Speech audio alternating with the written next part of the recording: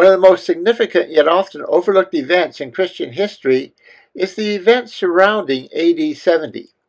Not often discussed in sermons or in everyday Christian conversations, AD 70 marked an important turning point, and failing to understand its significance can lead to misinterpretations of key scriptures, leaving many susceptible to false teaching.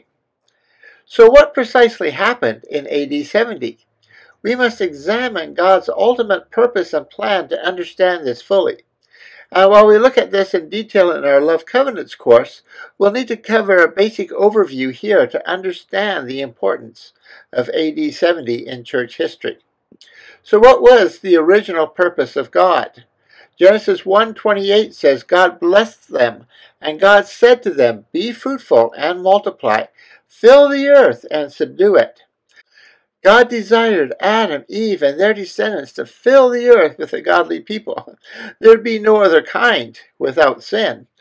And he wanted these people to enjoy an intimate relationship with God and to work together to manage and develop the earth. God is a God of relationships. This has always been his desire.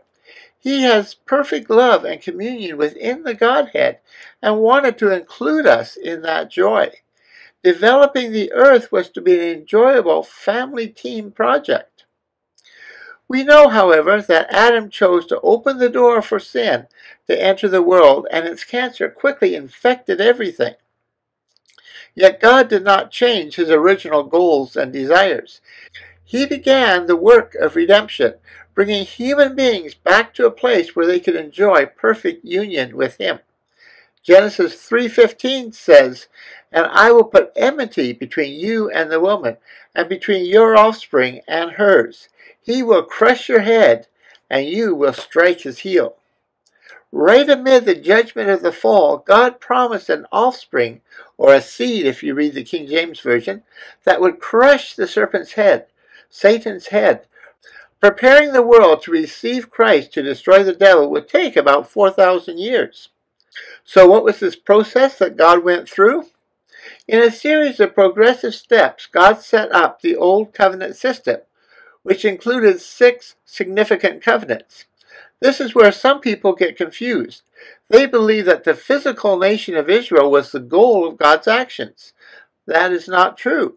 God's love and plan have always been for the world. Genesis 22:18. God told Abraham, and through your offspring all nations on earth will be blessed, because you have obeyed me.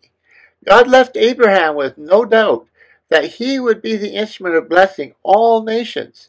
He was to have the honor of heading the family and nation through which Christ would come. But the end goal was always all nations. The nation of Israel was the method or the womb through which Christ would be brought into the world. But the purpose was to bring redemption to the world, which included, of course, the Jewish nation. Psalm 22:27 says, all the ends of the world shall remember and turn to the Lord, and all the kindreds of the nations shall worship before thee. For the kingdom is the Lord's, and he is the governor among the nations. Habakkuk 2:14, for the earth will be filled with the knowledge of the glory of the Lord, as the waters cover the sea. Daniel 2:44, in the time of those kings, the God of heaven will set up a kingdom that will never be destroyed, nor will it be left to another people. It will crush all those kingdoms and bring them to an end, but it will endure forever. The tabernacle and temple sacrifices and other rituals of the Old Covenant were never intended to be permanent. They prepared the way for Jesus to come and establish the New Covenant, which was the end goal all the time. While sometimes the words eternal and everlasting are used in some aspects of the Old Covenant, it is the true fulfillment, not the type or the shadow, that is everlasting. Hebrews 8:5-6 says, they serve at a sanctuary that is a copy and shadow of what is in heaven. This is why Moses was warned when he was about to build the tabernacle, see to it that you make everything according to the pattern shown you on the mountain. But in fact, the ministry Jesus has received is as superior to theirs as the covenant of which he is mediator is superior to the old one, since the old covenant is established on better promises. Now we're getting close to answering our question of why AD 70 is so important. When was the new covenant established, and when was the old covenant superseded? The new covenant, kingdom of God, was established at the death, resurrection, and ascension of Jesus Christ. It was empowered at Pentecost. Spiritually and officially, the old covenant system was over when Christ rose from the dead.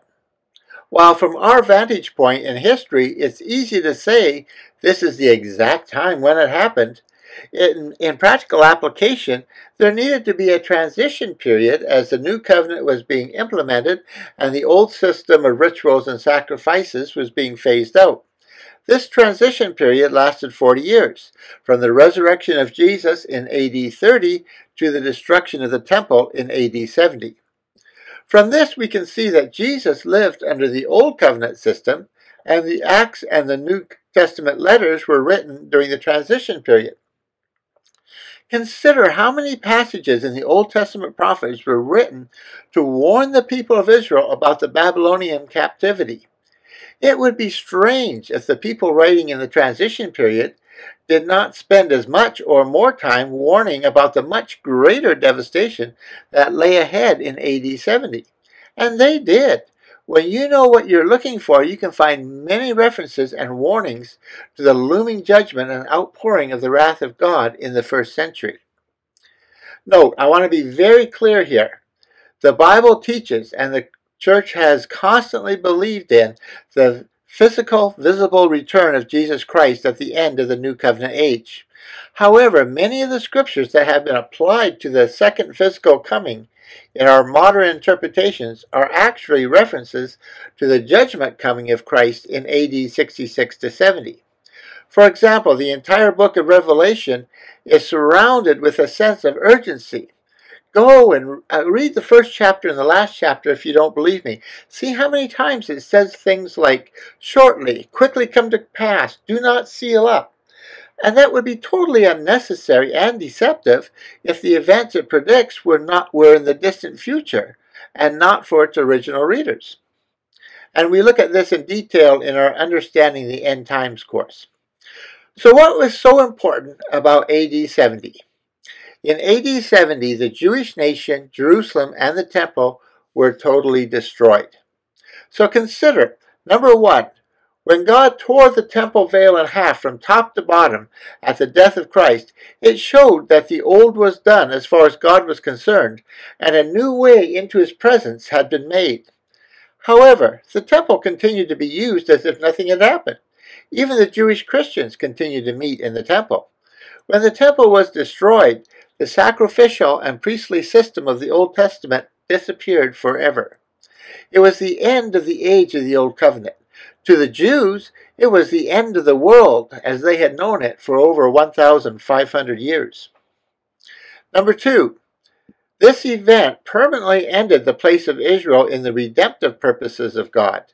Their mission had been to be the womb through which the Messiah was to be born. With the arrival of Jesus, that mission was completed. If they had accepted the Messiah, they would have been honored and able to lead the world into the New Covenant age, as many Jewish individuals did. However, as a nation, they rejected their destiny, even though God gave them an entire 40-year transition period to repent. AD 70 marked the spiritual end of the Jewish nation. In modern times, they are as much loved by God as every other nationality, no more, no less.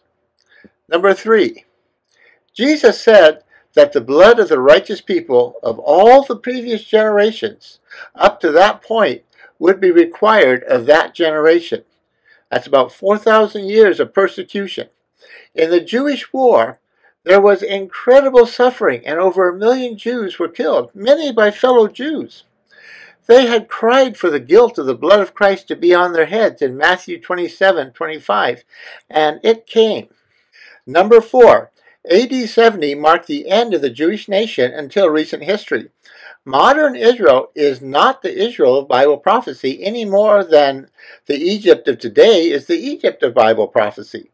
To make such an association is to misunderstand and misapply Scripture. Such violations of Bible prophecy do a lot of damage today, both spiritually and politically. Number 5, the Jews had viciously persecuted the Christians throughout the transition period, and now the Christians were released from this persecution. Number 6, the church was free from any bondage to the temple and Jewish tradition and could enter into the fullness of God's provision in the New Covenant age. The Gentiles of the transition period often identify Christianity as a sect of Judaism. With the destruction of the temple and the sacrificial system, it became evident that Christianity was not a branch of Judaism. The true and faithful Israel, which is often referred to as the remnant in the Old Testament, had blossomed to include people from all nations, as was God's ultimate intention. And number 7, Jesus and the apostles gave multiple signs and warnings to the Jewish Christians as to when these events would happen. And as a result, not one Christian is known to have suffered in the horrendous siege of Jerusalem. They watched for the signs and fled at the appropriate time. An understanding of the events of AD 70 and their spiritual and physical implications is necessary to understand some of the otherwise confusing or misapplied Bible verses in the New Testament. Yes, Jesus is returning at the end of time physically and visibly, but not every section of Scripture commonly applied to that event is actually talking about the second coming. And we go into this in a lot of detail in our course, Understanding the End Times. May the grace and peace of Christ be with you. God bless.